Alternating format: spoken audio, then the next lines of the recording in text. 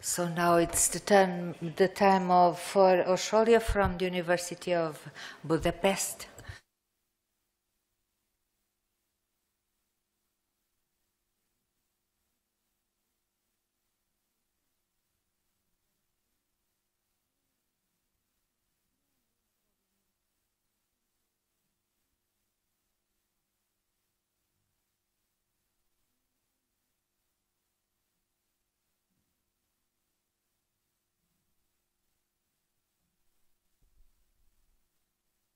So I come from the University of Budapest, sorry.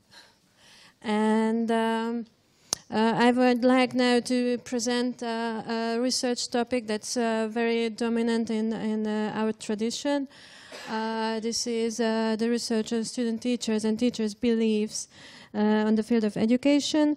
And I think it's very important in our university and also in Hungary, because the practitioners, teacher educators are really familiar with these research studies, and they are really accepted.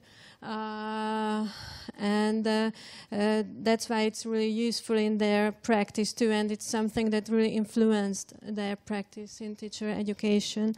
Also, this is a research tradition in our university that has a long tradition, and that really influences new research studies too. So I think that's why it's also an important area in our university. And of course, it's something that might have some input for official education policy too, but it's just a little minor, so it's not a real impact, of course, but we try what we can. Yes. Is it working, or?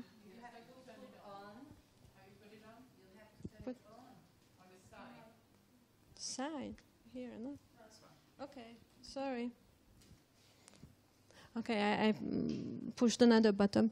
So today I would like to discuss shortly the theoretical framework of beliefs, because I think it's really familiar to everybody, so only briefly. Then the main issue would be the state-of-the-art research studies on teachers' beliefs. I would like to highlight the strengths and the major findings of this field, and I have three main perspectives on it. And afterwards, finally, I would like to introduce some further studies, some ideas how to proceed, and we can, of course, discuss it later. First of all, I think it's really important that almost everybody agree on that the quality of teacher is what matters in education, and it really influences the education at all.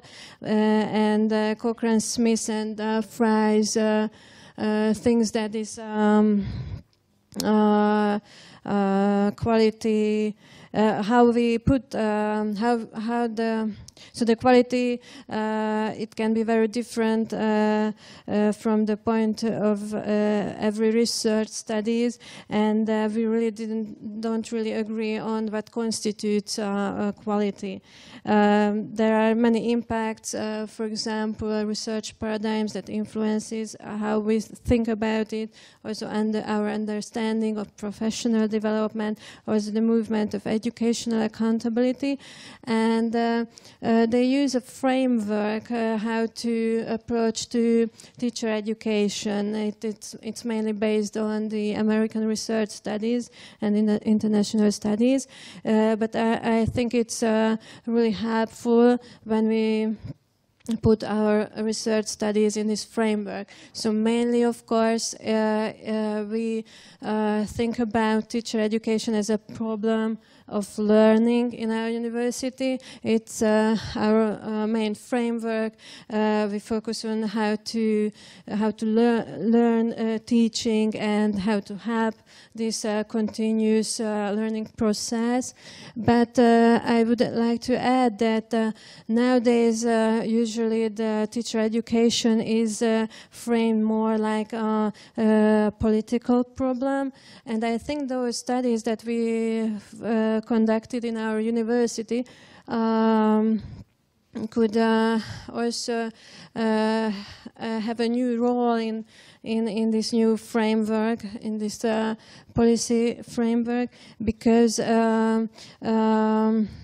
these belief studies can add a critical perspectives on the accountability movement and the direct influence on student achievement and high quality teaching and so on. And also the teacher's voice can come up, and in the top-down reforms that are usually introduced according to teacher education as a policy problem in Hungary or in Middle and East Europe, then it can be something that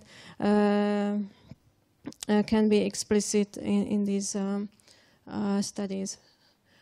So now we can move on to the next slide.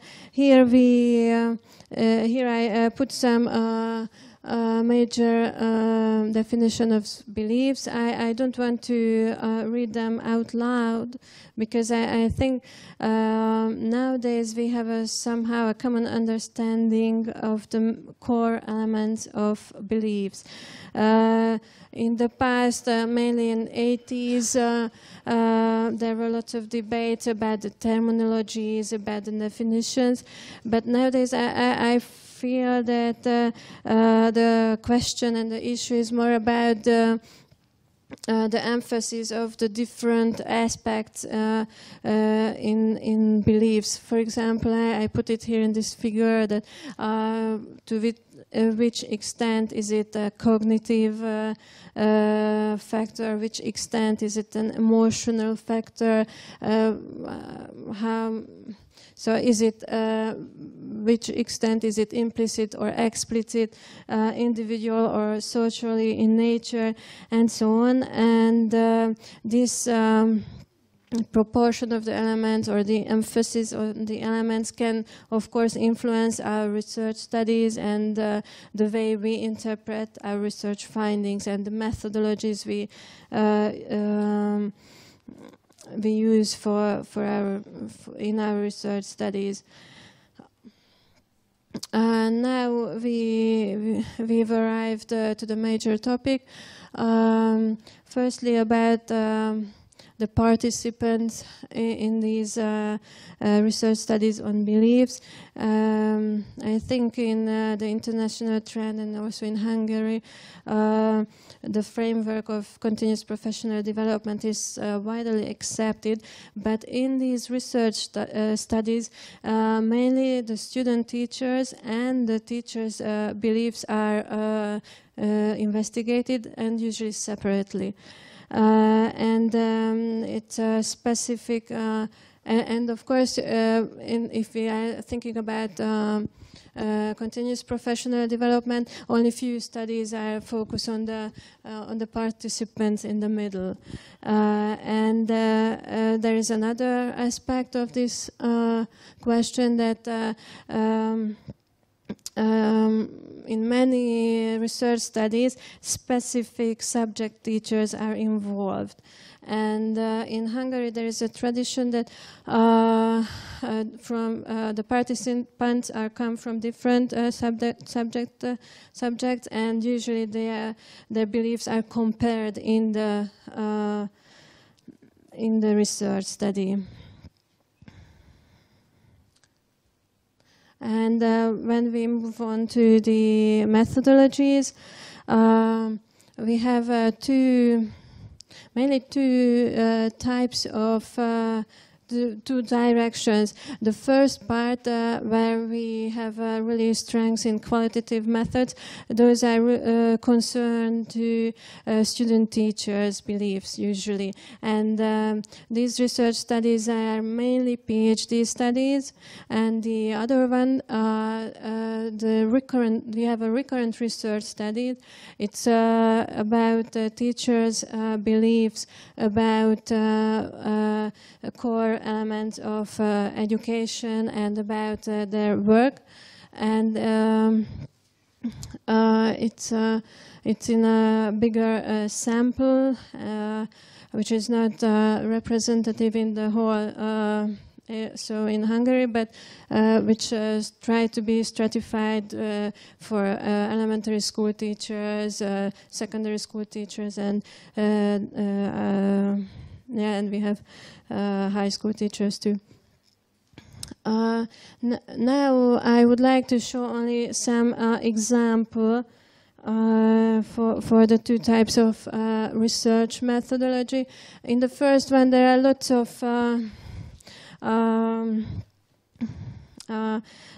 interesting and creative methods, metaphors, as we can hear in Anka's presentation. We also have some studies on it, and there are pair concepts concerning mind in mind maps, and also some narrative studies. And I would like to show just this one. This study that I conducted, I think it shows really that these qualitative research studies had really deep understanding of the belief system, and we've usually find not a black and white picture like in those dichotomous model like constructivist or transmission, and it's really interesting that different aspects of the beliefs, how can they be combined? For example, here we looked stories, student-teacher stories, and how they are interpret the changes in learning and life and identity, and how those changes are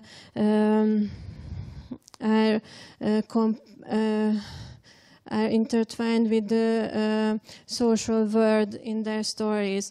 So, for example, the second story, where someone thinks that he or she changes step by step at the university, at the teacher education, then those students usually felt that the peers are more helpful than the teachers. So these are really interesting findings for us, and those findings are usually have a quick effect on teacher training, because the researcher is also a teacher educator, and it's in her or his practice in a very quick moment. And the other study, and I will like to discuss it more deeply, it based on questionnaires and interviews, but the interview was really long and had lots of questions, different questions, open-ended, critical incidents, metaphors, etc. And this is the recurrency of this research study. So the first was conducted in 1989, and the second one in 2001. And now we are planning a third research study in our university, and there will be other partners too. And of course, there are main points in every research study. So in the core there are the teachers' beliefs and how they think about their work and beliefs, but there are also some differences between the between the studies. For example, in 1989, the focus was on diagnosing what the teachers are thinking and what's behind their decision. After the second period, it was more to explore what's their thinking and how, and to explore their voice. And not just diagnosing and compare their understanding with the official educational science and with educational policy. And I think it's still an open question that what will be in the third phase. Of course, there are always repeated questions, and also always there are new questions and new frameworks too.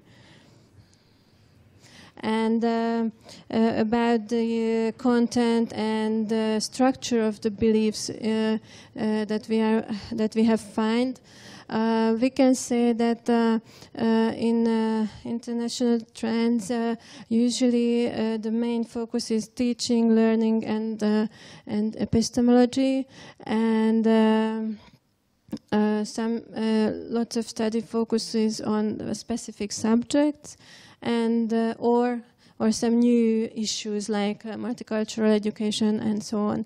And in the Hungarian context, it's a main trend that we have a broader sense of the content. In the first study, it was based on the 3 phases of teacher work, so planning, interaction, teaching, and evaluation. And then in the next study, there were involved core beliefs like education, instruction, child knowledge, and so on, and also the elements of the everyday work like planning, motivation, differentiation, and so on.